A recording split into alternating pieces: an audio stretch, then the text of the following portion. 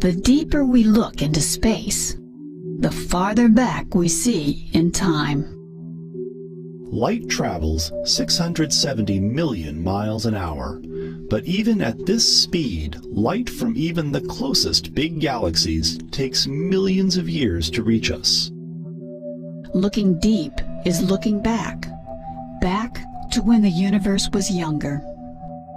Right now, our best tool for viewing the young universe is the Hubble Space Telescope. This is Hubble's deepest view into space, known as the Hubble Ultra Deep Field. Here, astronomers have found galaxies so far away that their light began its journey to us more than 13 billion years ago. We're seeing these galaxies as they were when the universe was just 600 million years old. In human terms, this discovery is comparable to a teenager looking at a 6-month-old baby. But for these galaxies, the universe was no nursery. It was more like a brutal football game.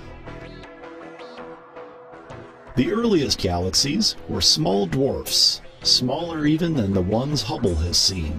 They grew by colliding and merging with other small galaxies, as shown in this simulation. Over billions of years, these mergers built up the giant galaxies we see today.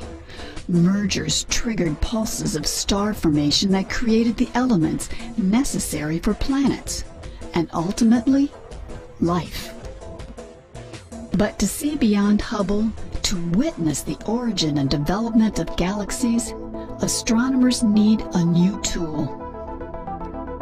This is Hubble's successor, the James Webb Space Telescope, which is now being built. Its mirror, 2.75 times the size of Hubble's, and instruments are optimized for a part of the spectrum where the most distant galaxies shine, the infrared. Hubble sees infant galaxies. The James Webb Space Telescope will see newborns. MIRI is one of the 4 instruments on board the James Webb Space Telescope. It's the one instrument on board the telescope that will be observing at mid-infrared wavelengths. The other instruments focus on the near-infrared part of the spectrum. NIRSpec, NIRCam and the FGS, they work at wavelengths from about 1 to 4 or 5 microns. Now MIRI is unique on the James Webb because it operates at even longer wavelengths than that. So we start at 5 microns and we keep going out to 25, 30 microns. MIRI is actually quite a complex instrument. It has several different observing modes on board in the instrument. So we have a camera that just takes images in lots of different filters across the mid-infrared wavelength range. We also have spectroscopic modes, so we have a low-resolution spectroscopy, and we also have a medium-resolution integral field spectrograph. When you look inside our own galaxy, you can see dusty regions, and there's things going on inside those clouds, inside the dust, that you can't see because dust is essentially opaque. If you move out to longer wavelengths, out into the infrared, the opacity, the amount of light that is absorbed by that dust drops. And so we can see not just the surface, but into the heart of dusty region. So that means we can see to the center of our own galaxy more easily. We can see inside dusty regions where stars are being formed and see them, see what's really going on when a star is formed in space. We're really going to be able to address a huge range of science questions. MIRI is going to be able to probe even further back into the history of the universe. It's going to be able to really study the atmospheres of planets around other stars and really be able to kind of search for the signatures of molecules in those atmospheres. Those are just a few of the highest kind of profile science goals that we hope to achieve with MIRI.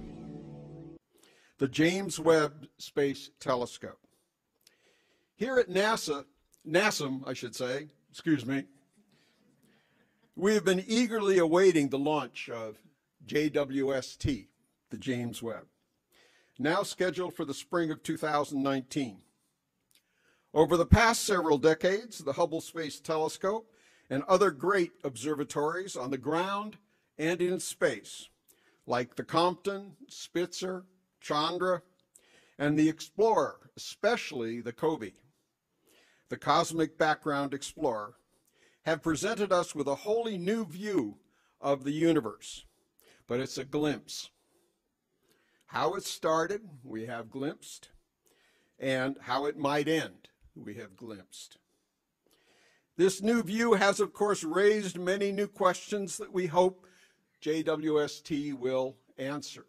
It has certainly been designed to do so. So our series this year is devoted to articulating those questions and meeting the telescope that was built to answer them. Dr. John Mather is very well known to all of us here at NASA and around the world. He's been for some years senior astrophysicist at NASA's Goddard Space Flight Center and is now the project manager for the James Webb Space Telescope.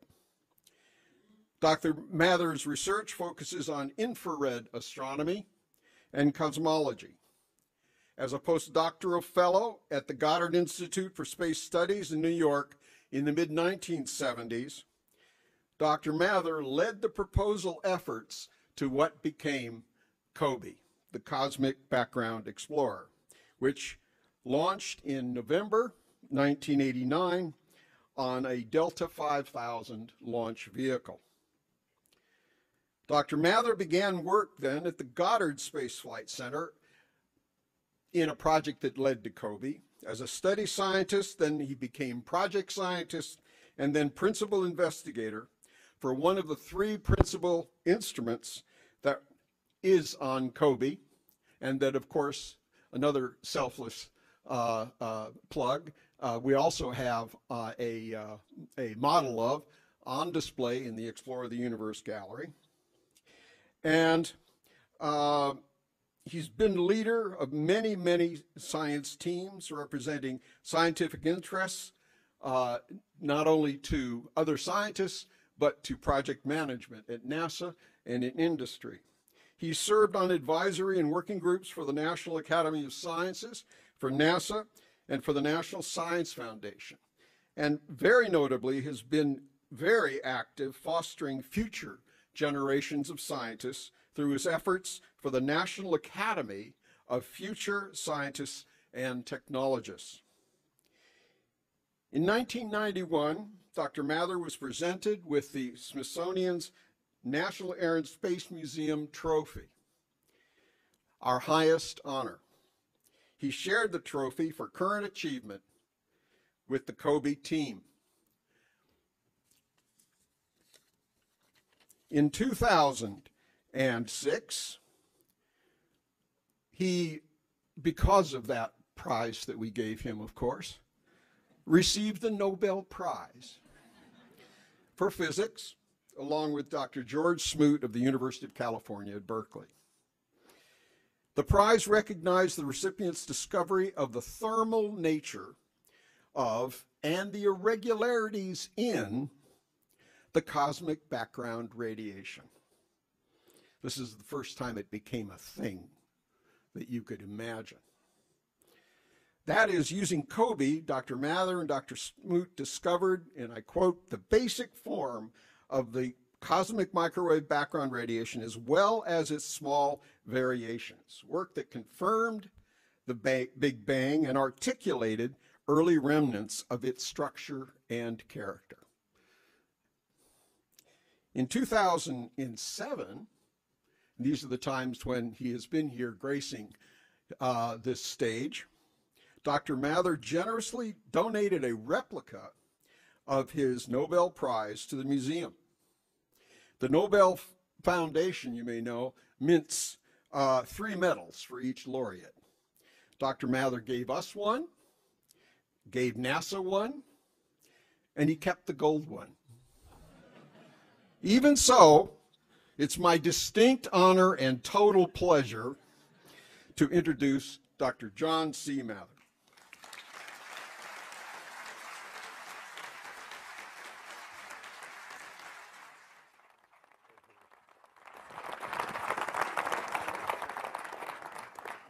Well, my golly, after that introduction, I say, what a layabout that guy is.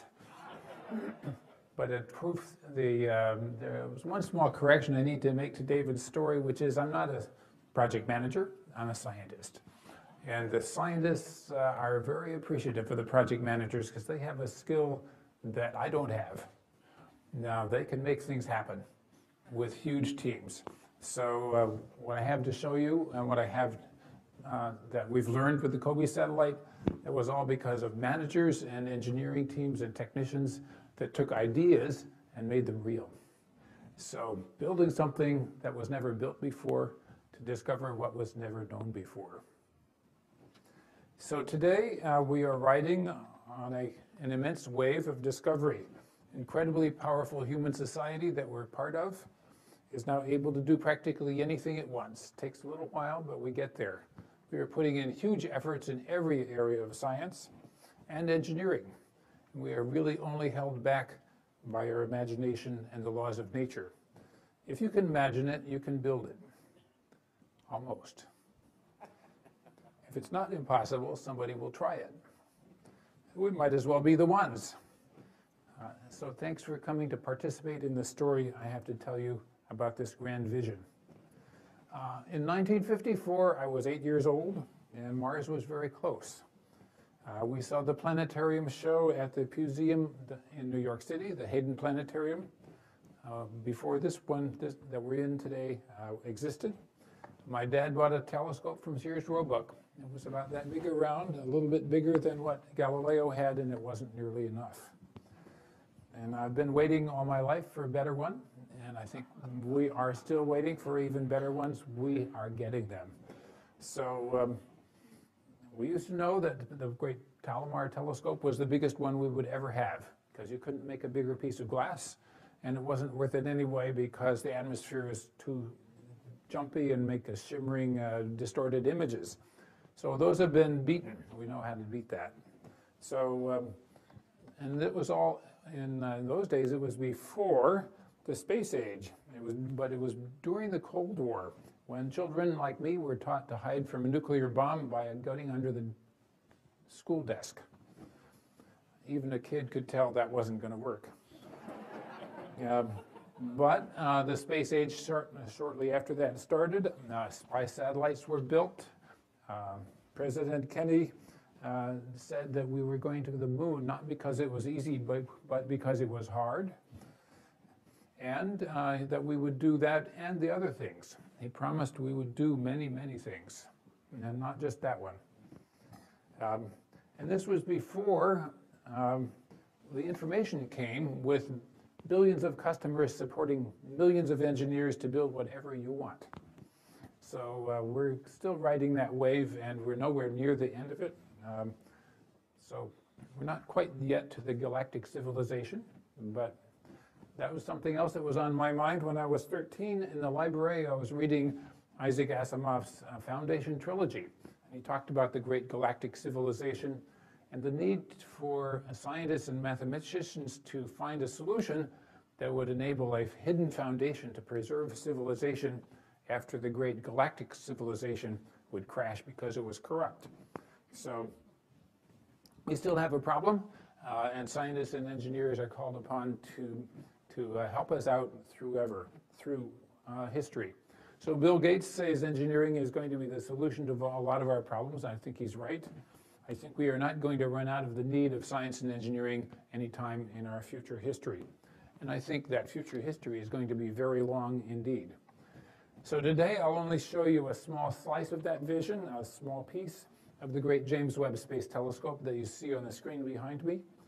It is named for the man who went to President Kennedy with a plan for the Apollo program. And he got there, made it happen. Just 8 years after the speech announcing it was done, we sent people and they put their feet on the surface of the moon. Can you imagine that? So we proved we can do things when we have the support of the people and the right mindset. We did, and we still do. So now I want to show you the telescope itself, talk about why it's important scientifically, a little bit about the engineering behind it, and just a hint of the science that we're going to hope to do with it The future lectures in this series will tell you much more about that. So at any rate, here's the picture of the observatory on the screen. I don't know if my pointer will go there. Do you see a pointer up there? Yay! I've got a pointer instead of a laser pointer. Anyway, what you see in the middle is this gigantic mirror. It's 26.5 meters across. Okay, if I use metric units tonight,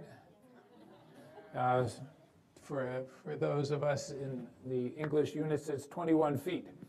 It's bigger than what you see there on the screen.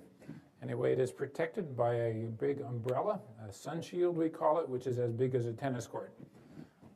And is a joint project of NASA along with the European and Canadian space agencies.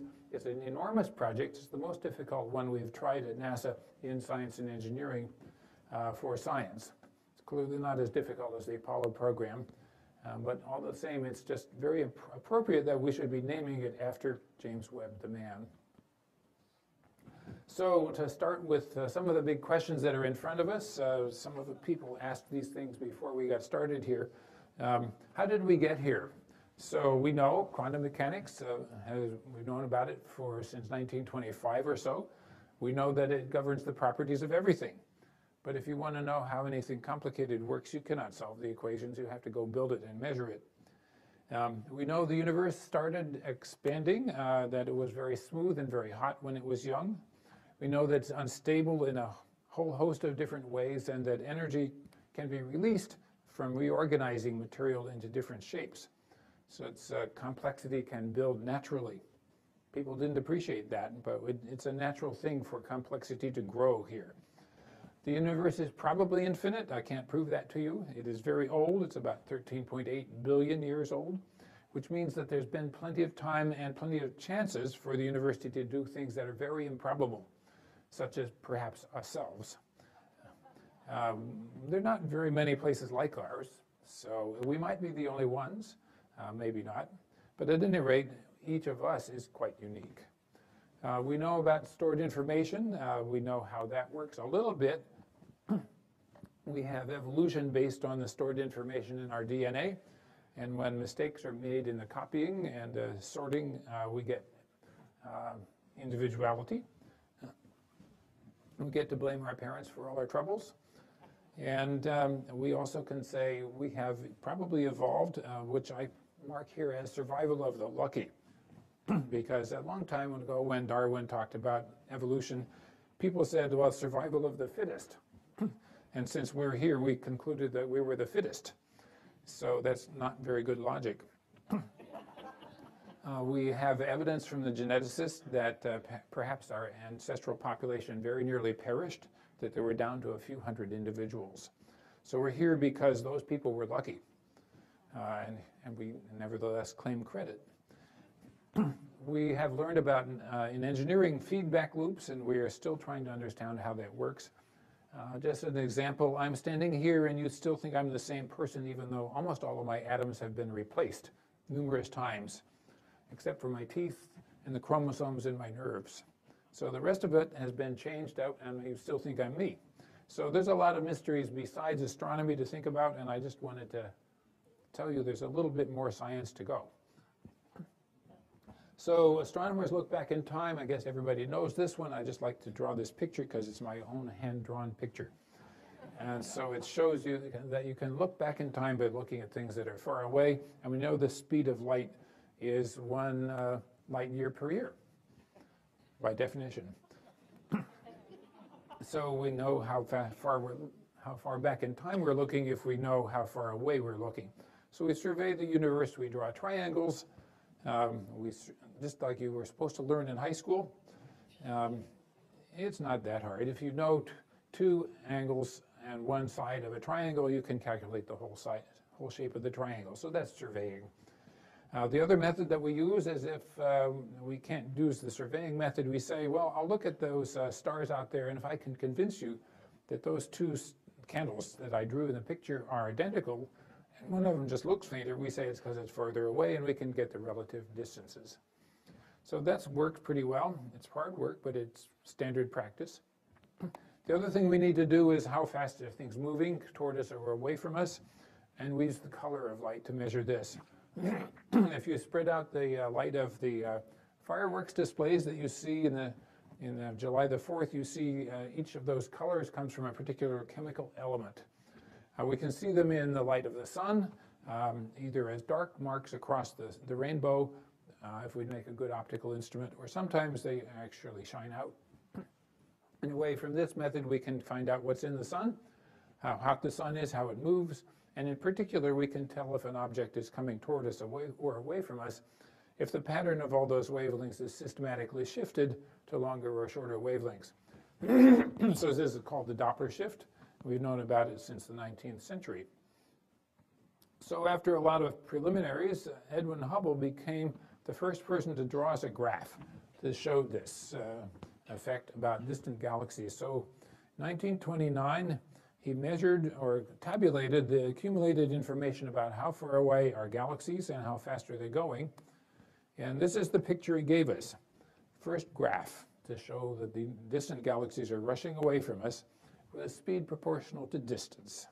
Divide the distance by the speed, you get the age of the universe. Real simple.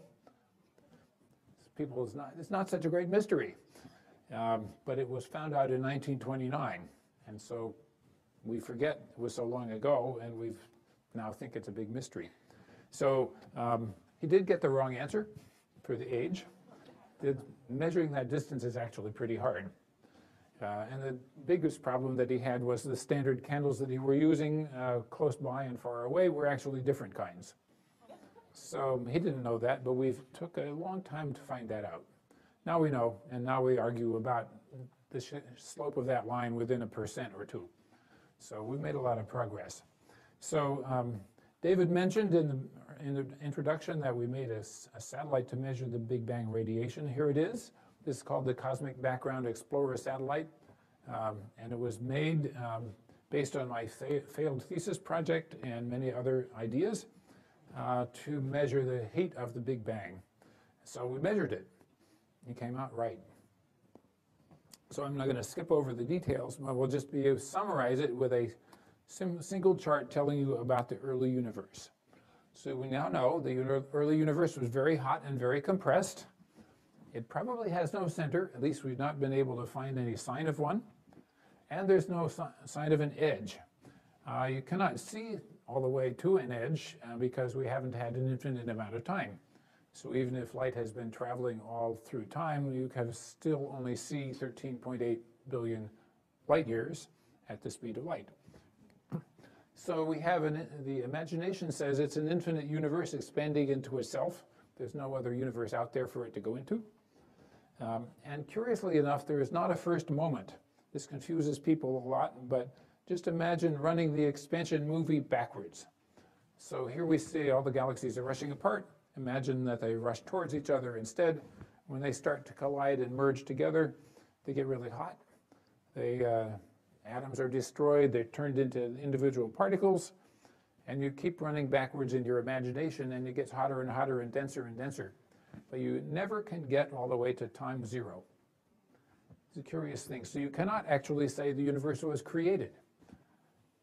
There was not a first moment in which it appeared. It has always been here. And this is just a curiosity of mathematics.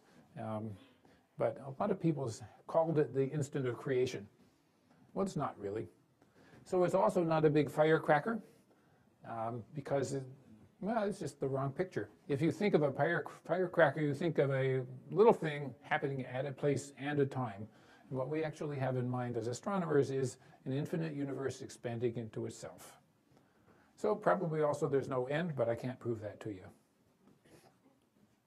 So that was the basic demonstration that the universe is as we claim. We got a lot of evidence for it now. Now, what are we going to do about that? Well, even before the Great Hubble Telescope was launched, we started thinking about what are we going to do next after that. So one of my colleagues here, one of the future speakers in our series is Garth Illingworth, sitting here in the front row. And he and a lot of other people had a conference, and they said, what are we going to build after Hubble? So the book addressed the question of what do we not know, and why don't we know it, and could we answer it with a bigger and better telescope? Of course, the answer is yes. And they worked out a lot of the possibilities, including some of them that look a lot like what we actually ended up building. More conferences were held, and every 10 years, the astronomers have this giant festival where we write a book about what's our top priority. In 1990, they didn't actually come out and say that they needed this new great telescope that we're building, but the committees, the subcommittees said so. So even in 1990, a long time ago, just a few months after the COBE satellite was launched, we already knew we had to plan for the future and something to come after Hubble. So here is the Hubble itself. Hubble is 27 years old, almost 28. Can you imagine that? It's going very well. It's been serviced, as you know, 5 times by astronauts that went up, visited it, put in new equipment, better equipment.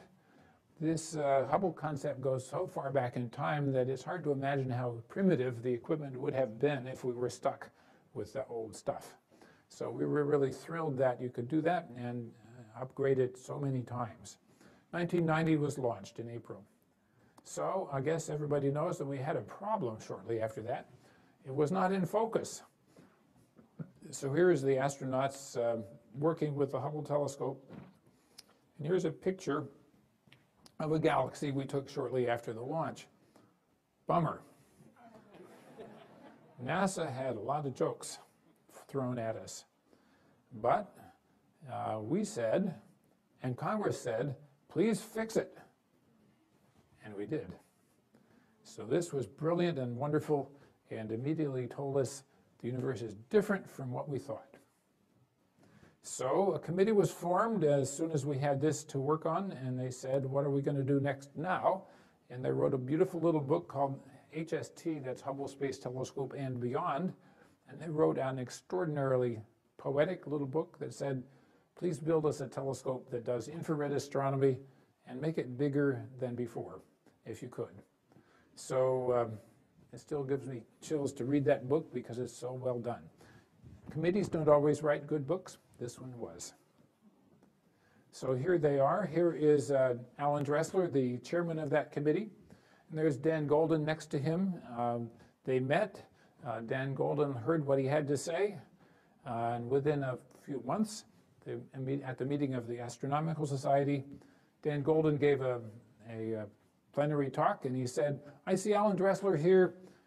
All he wants is a 4-meter optic that goes from a half a micron to 20 microns. And I said to him, why do you ask for such a modest thing? Why not go after 6 or 7 meters? And he got a standing ovation. So I figured that was our first peer review, and it worked. Immediately after that, astronomers and engineers from everywhere wanted to work on this new project, and so we started. So we've had grand ambitions, and we are about to get there.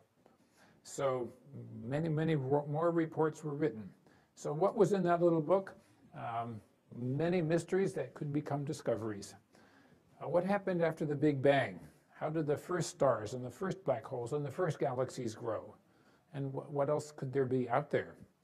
How did the galaxies grow?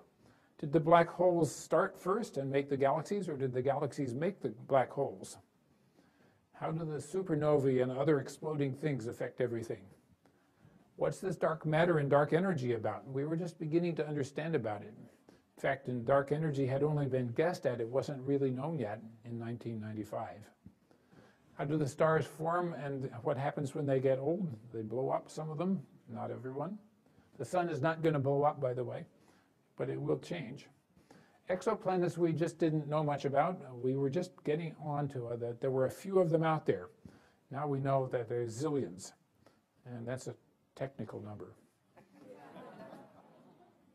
So pretty soon we were able to take a very long exposure with the Hubble Space Telescope called the Hubble Ultra Deep Field, and this picture shows a surprise. This is a picture of a place where there's like one star in this picture, and all the rest of those little dots are galaxies. And it's spectacular because it was a surprise. We knew before we flew the Hubble telescope that galaxies could not grow very quickly. We must be able to see them growing with the Hubble telescope. By looking far enough out in space and far enough back in time, we could be able to tell how that worked. Well, the picture here shows us, yeah, that's not true. There are a lot of little red specks on there that say, guess what? The first galaxies were too red to even get into the Hubble wavelength range. And they were too faint for Hubble, even if it could cover it. So please, NASA, please build us a bigger telescope that can pick up the infrared light. A few years later, we got to discover this effect. This effect is that galaxies that are supposed to be pulling each other together because of their mutual gravity, they're actually flying apart faster and faster all the time.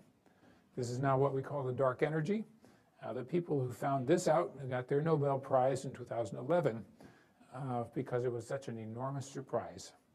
They did it with that standard candle method, by the way. They said those little supernovae out there are 20% fainter than they should have been, so something's up. It was a little hard to convince people that they were right, but they were right. And now we have lots of confirming evidence. So now I've got a movie to show you, which is, from my perspective, the most beautiful movie I have ever seen. And now we need the lights down, because I'm going to show you a really, I'm going to show you how the galaxies may have grown from the very first moments. So can we get the lights all the way off?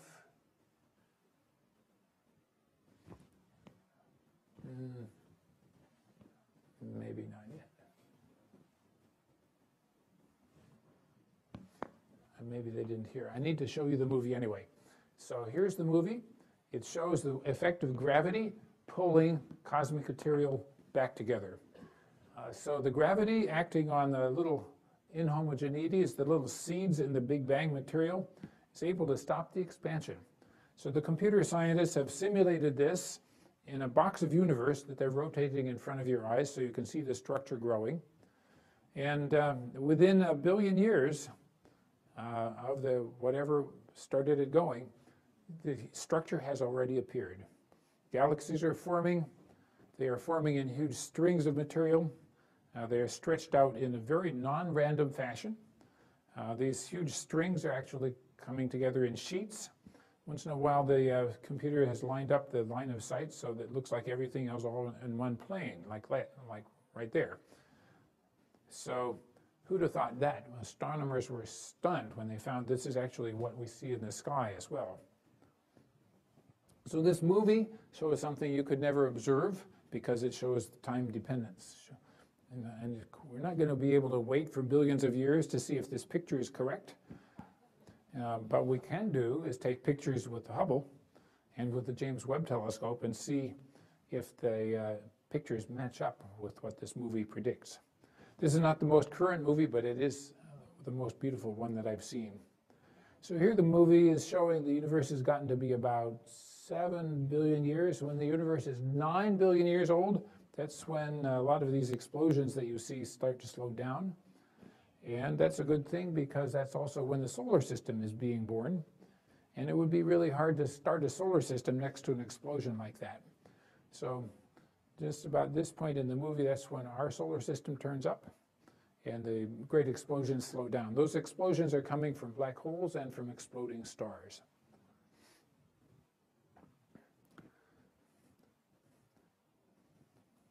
So is this movie true? Got to take a picture, got to take a lot of pictures and reason through the evidence. And eventually we'll be able to tell you what's the matter with this movie and does it turn out right in the end. But it's pretty darn good.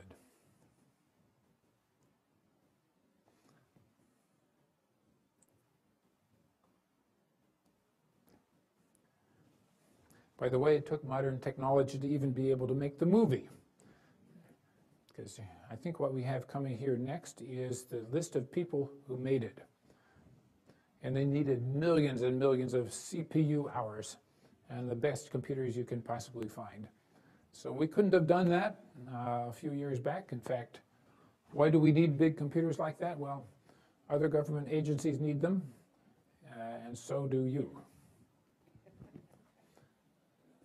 So anyway, what else have we seen? Here's a beautiful picture taken with the Hubble. Shows a nearby galaxy called the Whirlpool Nebula. And in the lower right corner, I've got a picture that was drawn by Lord Rosse in 1845. He had the biggest telescope in the world in that year, and it was made with a big metal mirror about 6 feet across, 2 meters. And he saw the same features that we see today, and he was remarkably successful at that. Here's another beautiful picture from Hubble. This is taken not only with the Hubble, but also the Chandra Observatory. This is the exploded star called the Crab Nebula. We now know that it blew up on July the 4th of AD 1054. So that's part of the story of where our atoms come from. A lot of the chemical elements of life were produced in that star that blew up and released for recycling. So you all are recycled from this stuff. It's all right. We're breathing dinosaur breath too. So now we get to the telescope of my great joy. This is the James Webb Space Telescope. As I mentioned, it is named after James Webb, the man, not the current politician, but James Webb, who went to Jack Kennedy with the plan. So it is a project, a joint project of NASA with the European Space Agency and the Canadian Space Agency. There is the big mirror in the middle.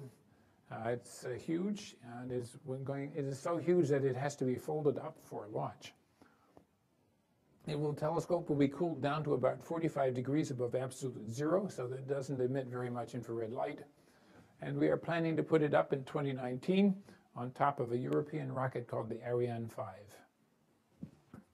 Here's a little bit about the telescope design. For you telescope builders, it starts off with a Cassegrain telescope, but improved by having a third mirror that you can't see in the picture. Excuse me. And this is a telescope made out of 18 pieces. The big primary mirror has 18 segments, all made out of beryllium, coated with gold, and polished to the basic perfection that they need when they will be cold at the operating temperature in space.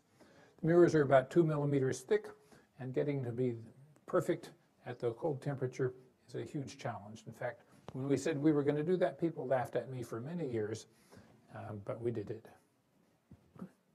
We have a package of 4 different kinds of instrumentation inside, cameras and spectrometers. So we're going to take pictures of pieces of sky, and we're going to stretch out the light of different objects into the colors so we can analyze what's inside and how they're moving. So this is for the technical folks. It covers all the wavelengths from 0.6 microns, which you could see is more or less the color of a red laser beam, out to 28 microns wavelength, which you certainly cannot, but your friendly rattlesnake would be able to pick it up if it were bright. So very powerful. So whatever astronomy that you would like to do, you think about using this equipment, we can probably do it for you if it covers that wavelength range. By the way, the astronomers in our world are now writing proposals to how to use this telescope, and they're due in April. So pretty soon we'll be able to tell you the basic plan of everything we're going to do, or most of the things we're going to do in the first year of operations. So now I want to show you roughly what happens to the telescope hardware. So here's the roadmap to get the telescope up. We start by putting the telescope together in our clean room out at Goddard. A few of you may have seen it in our clean room. Then we shook it, tried to see how close it was to breaking before we launch it, and it passed all that. This little picture shows you the telescope in a clean tent on top of a vibrator, gigantic vibrator, to shake it and see that it'll pass the test. We put it in a giant mailbox, sent it around the Beltway to the Andrews Air Force Base, put it in the telescope in its truck, with its truck, into the giant C-5C aircraft, flew it to Houston, unloaded it there, put it into the vacuum tank there. I'll show you more. We put it back in the airplane, and we have just flown it out to California, to where the Northrop Grumman Company has their facilities. And it is about to go through the next stage where we merge it with the warm part, and we continue testing it, make sure it unfolds and folds up again. Then we put it in a slightly expanded version of the mailbox, put it on a boat, send it through the Panama Canal, send it to French Guiana in South America, put it on the rocket, push the button, goes up into space, goes way out there, about 1.5 million kilometers, English units a million miles, and it unfolds out there and does its work. So that's its trajectory, and it's not quite all the way there, but about a year and a half of work left. So here is a movie taken of the telescope in its clean room at Goddard Space Flight Center. It shows the robot putting the telescope mirrors on. Here we have the telescope in its plastic tent. We have put it on top of the shaker so to see if it will survive launch. Here we're putting it into the mailbox, shipping container, pushing it out through the door, and getting it ready to go into the vacuum tank in Texas. And that's the door of the vacuum tank in Texas. Here's the truck driving down the highway very slowly.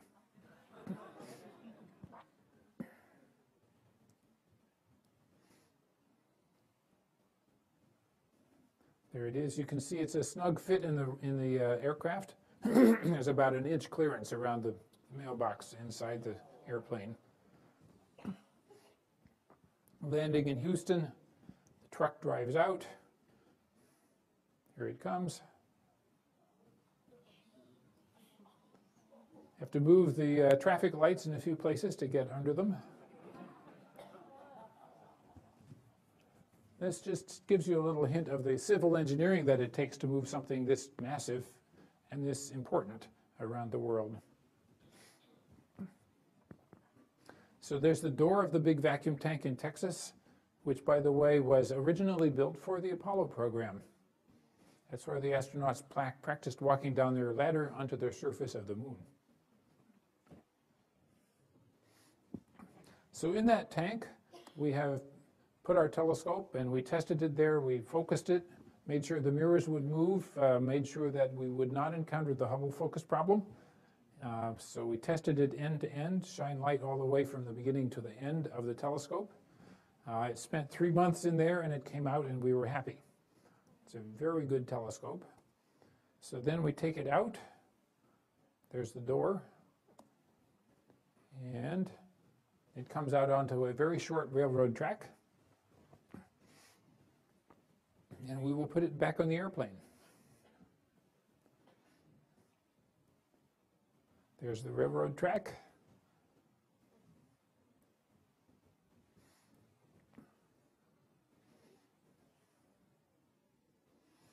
I think that's that one, that movie. There it is, looking big and beautiful. Gold. Why gold? By the way, it's because it's the best reflector for infrared light. Why is the mirror material underneath beryllium? Because it's the lightest and the stiffest, and it keeps its shape when it's cold. So now we have shipped it out to California, and it is going to meet up with this part, which we have completed almost at the Northrop facility. Here is 1.25 years worth of hard work condensed into a few minutes in their gigantic clean room. Bring in the parts. Here's the big clean room. Lots and lots of people. We're just beginning to put together the spacecraft bus, which is the framework that holds up all the avionics, the transmitters, the receivers, the computers, the power supplies, rocket fuel tanks, all those things in the middle. You can see it takes a lot of people a long time to do this. So when I talk about the engineering miracles that it takes to enable scientific discoveries, it's not just engineering, it's a lot of people with their hands on the hardware for a long time. Here you see that we're beginning to assemble the framework that holds up the sun shield, and that was a simulation that they just put on the top of the telescope framework itself. You see people up on these very high lifting devices looking down and assembling things. This is an extraordinary process. You see people are strapped to their diving board so they can't fall off and they can't drop any tools.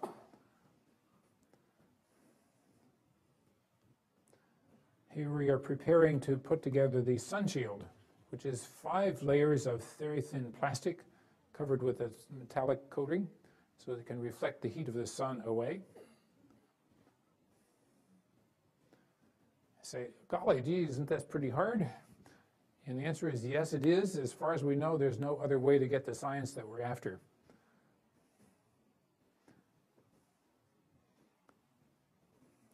So it makes you tired just to look at it. And our people have been there working 6 or 7 days a week for a long time to make this happen. Here you see some of the sun shield layers have been lifted up so we can get at them. They have to be very carefully folded up. And of course we have to make sure that they unfold properly. You can't really test it in 0 gravity in a vacuum. So what you have to do is pretend as well as you can here on the ground with things that hold up the weight of the equipment, so you can tell. So this is an example of what it takes to build a really big telescope in space.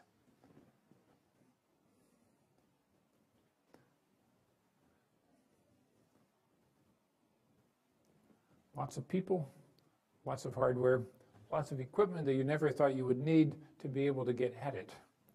Support equipment.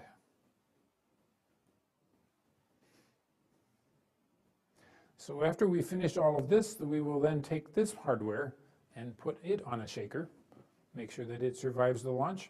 We'll put it in a vacuum tank and make sure that it behaves itself in a vacuum.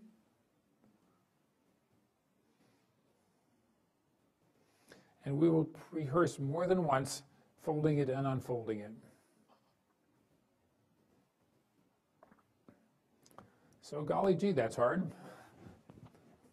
And that's why I say this is not a scientist's job. It takes an enormous effort by a team, has to be well organized, and it is possible. Not easy, but it is possible. Here they're finishing putting together the sun shield with its 5 layers of plastic, each as big as a tennis court.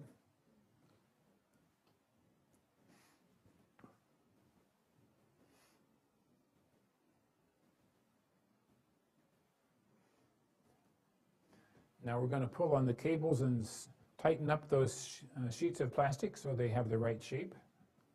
This is what it will look like when it's in outer space. Except you won't be able to see it because this side of it is going to be in the dark. This is the thing that makes the telescope always in the dark. So that's the engineering miracle that's currently going on at Northrop Grumman, and we will come back to what we're going to do with it. So here's where we're sending it. We're sending it 1 million miles, 1.5 million kilometers out in space to Lagrange point 2, which is over here. Sun, the Earth, a little farther than the Moon. This is definitely not to scale. Oops, didn't mean to do that, but here is the movie of the unfolding. It looks simpler than it is in the movie, and it goes quicker than it does, because we actually have 2 weeks to make sure this movie works right.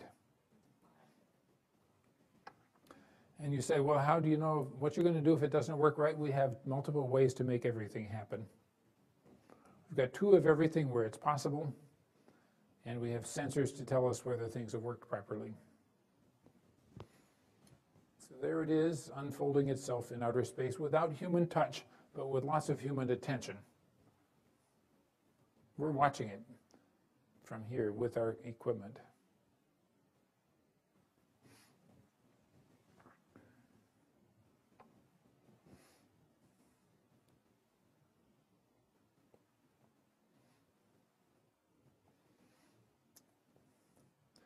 So when we hired the company to do this, they said this was not the most complicated thing they'd ever done in space. But I think it's right up there in the top few.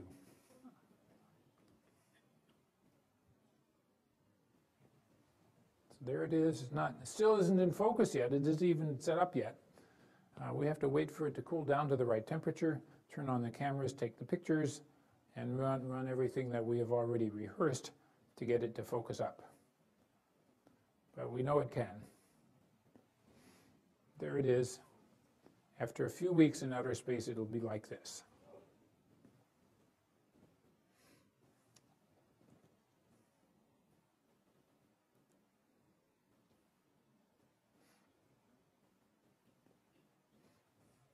So just a few little words about what we're going to do with it.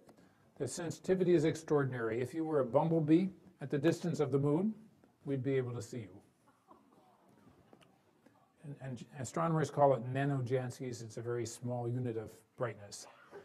We'd be able to see you both reflected sunlight and the heat that you would emit if you were a bumblebee out there. Now, some things are a lot brighter than a bumblebee, and we'll be able to look at all the planets, including Mars and outwards. But we do have to kind of squint for Mars because it's so darn bright. So whatever you want to know about the solar system, from Mars outwards, we'll work on it. We're going to take pictures like this, only different. This is one of our most beautiful NASA pictures taken with Hubble. It's a place where stars have just been born and are being born today. And golly, isn't it beautiful? And golly, you can't see inside that cloud. So wouldn't we like to see inside the cloud? So yes, you can if you use infrared light. Hubble has some infrared capabilities, so that's what you see with the Hubble and its infrared camera. You can see partway into the cloud. And you can also see there were a lot of stars hiding behind that beautiful cloud. So this opens up a new territory for astronomers. It's not just for cosmology. We're looking farther out into space and farther back in time, but also to see how are stars like the sun being born today. We will be looking at things in the outer solar system. Here's a place that's of great interest to many people, including some of our favorite congressmen. Europa was a satellite of Jupiter that was discovered by Galileo. And this picture was taken by a mission that we called Galileo, and it shows that Europa has an ocean covered with ice. And recently we found that there's pictures of water spritzing out from this beautiful little satellite. And so people say, wouldn't this be a great place to look for life? Got an ocean, got places you don't even have to drill in. You just go land or even fly through the plume coming out of the geysers and see what's in it. You have a chance to find out if there's organic material. I think it takes a little more work to see if there are bacteria, but this is clearly a top priority for scientists, and we're glad that some congressmen like it. We will certainly be looking farther out also. We know that there's at least one very powerful way to study planets as small as Earth. When they go in front of their own star, they make the star blink a little while, and you can figure this out. Some of the starlight goes through the atmosphere of the planet on its way to our telescope, and we can analyze that part, spread it out into the spectrum and the rainbow, and get the chemistry and the temperature and properties of that atmosphere. We've already practiced with some planets that we've seen that are big and bright enough that Hubble can do this trick, and even the small Spitzer Space Telescope can do it. So we're working on that. We are sure we're going to try this some more with the Webb telescope. We will be looking for things like the TRAPPIST system. You've probably heard about this one. This is a system with, let's see, 7 planets, not so different from the size of Earth, and they are in orbit around a rather small star, about as big as our planet Jupiter. But these are all close enough to the temperature of Earth to be interesting. The 3 in the middle are quite possibly capable of having liquid water on the surface. So we certainly don't know that they do, but obviously an interesting place to go looking. So, oh, come on, I didn't want to show it twice. Okay, next picture, please. Just a few more speculations before we wrap up. Everybody wants to know, are we alone? And the answer is we don't know, but we're going to work on it. So the big question next that we can work on is, well, how special is Earth? We know Earth is special within the solar system. It's the only one that has these special properties. It's got oceans and continents. It's got a big magnetic field. It's got a big moon. It's about the right temperature. It has plate tectonics to recycle the ocean and the rock. It's about the right distance from a nice star. The star lasts a long time. So that's pretty interesting. So we want to compare what we have in our solar system with what's way out there. So how are we going to know about that? We need to build another telescope. How did you guess? So we have many sketches of bigger and better telescopes to follow after this one. But one of them, at any rate, is called the Large UV Optical Infrared Telescope, and maybe 2 or 3 times as big as the Webb telescope, and capable of seeing little planets as little dots orbiting their own stars, in which case you could find out a lot more. So we'll wrap up here. I think we have some time for questions. But I just want to say we are still not going to have the galactic civilization that Isaac Asimov wrote about. We cannot travel to the nearest stars in person. We have not discovered warp drive. I don't think there are any very good hints out there yet, so I'm sorry about that. But if we make robots, and the robots are interested and patient, they could go. They don't have to breathe on the way like we do. So we astronomers, on the other hand, we travel at the speed of light. We receive signals from far away, and instantly we know what's out there. We have to think about it. We have to interpret our fuzzy little dots, but we can find out. So I promise you will not be disappointed. Thanks.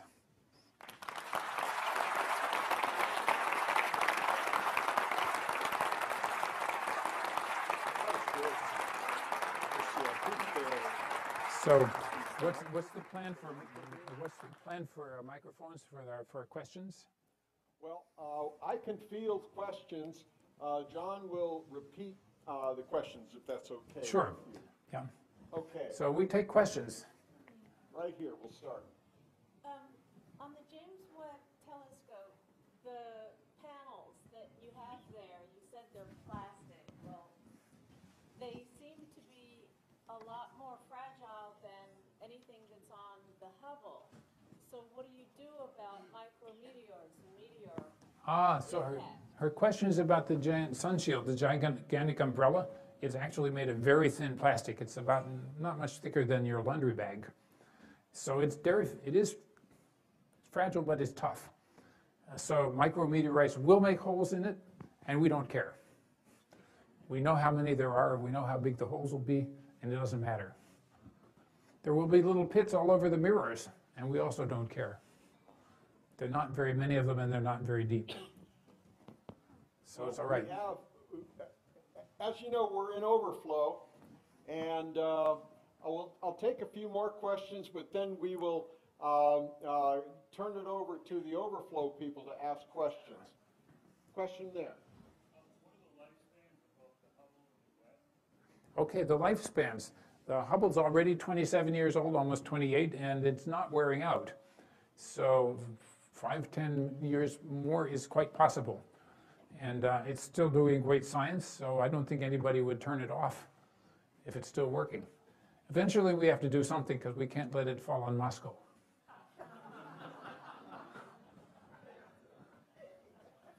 Oh, and the Webb telescope, our planned life is at least 10 years. Okay, in the white. Are you expecting to go after transient events, supernovas, gravity wave events? How do you expect that? So his question is, can we go after transient events like gravity events and supernovae? Answer is yes, but we're not that quick to respond. You have to phone us up with your urgent request, and then we have to say, okay, we'll think about it, and then we have to make a plan, and then we have to talk to the spacecraft. So it takes a day or two to do that. So please plan your urgent activity in advance. Okay, one more here, and then we'll go to the planetarium.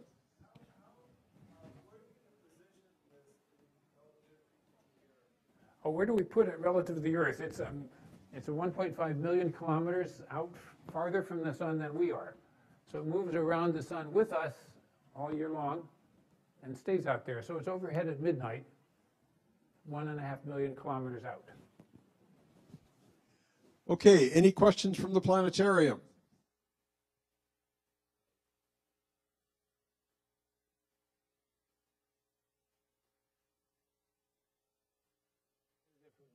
since the space shuttle doesn't go there anymore. Is this not working? I'm not sure. Okay, so the space shuttle doesn't go now. What do we do in case of servicing? We actually have no plan for servicing. There's only one thing that would be relatively easy, which is to put more gas in the gas tank.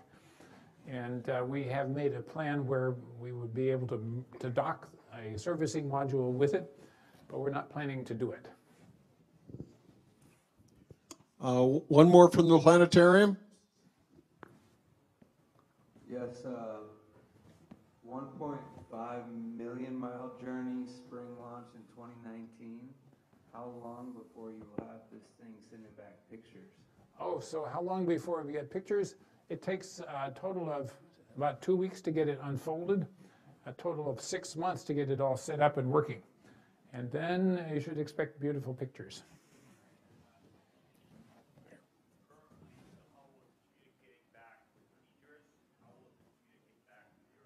Okay, so we get our communications back to Earth by way of the Deep Space Network. So there's some big dishes out in the Mojave Desert, and some also backup ones in Australia that we use. So, big dish.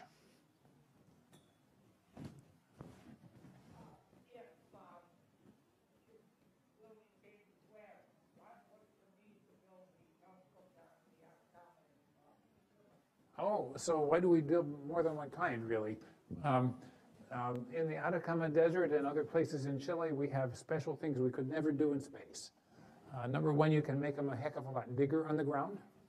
And so that always wins, if you can. But you can't do it at all wavelengths. So each different thing that you want to see shines best at a certain different wavelength. So the hotter the thing is, the shorter the wavelength you need to use.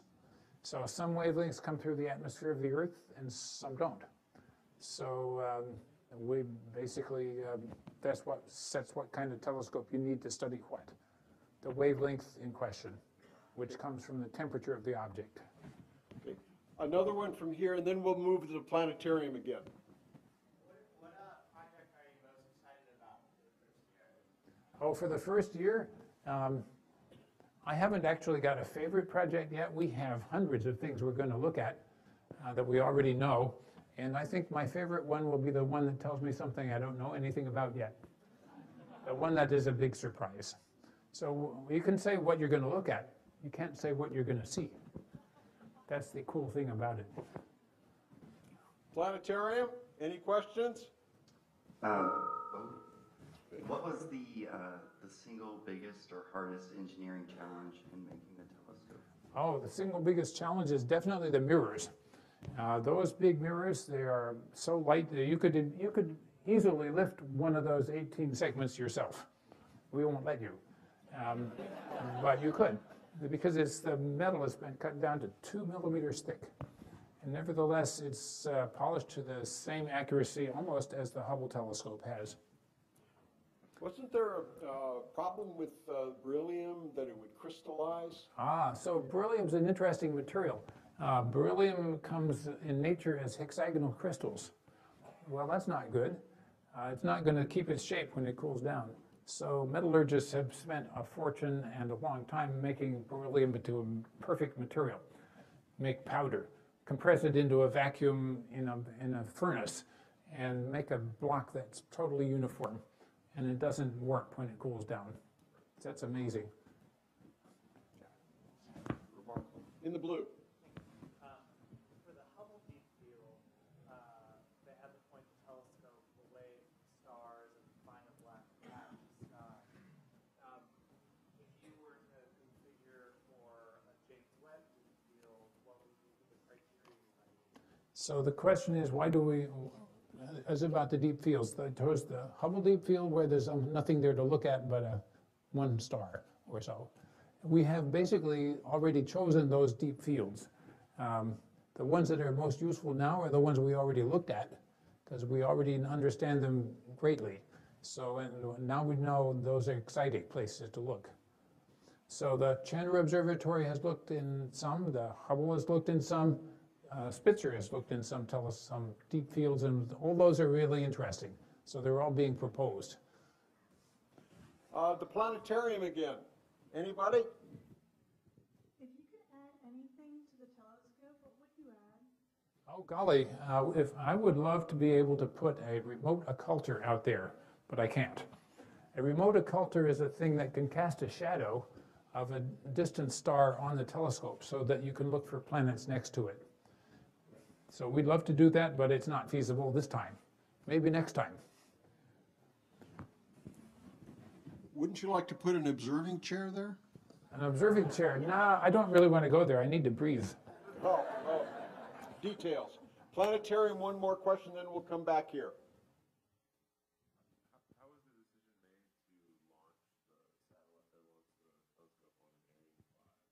How was the decision made to launch on an Ariane 5? It was actually a long process.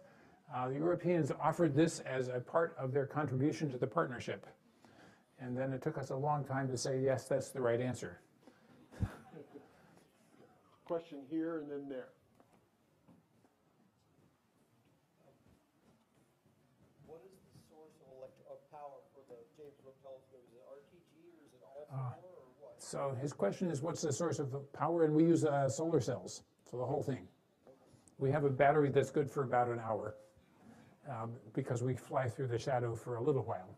And after that, it's always sunshine on one side, always dark on the other.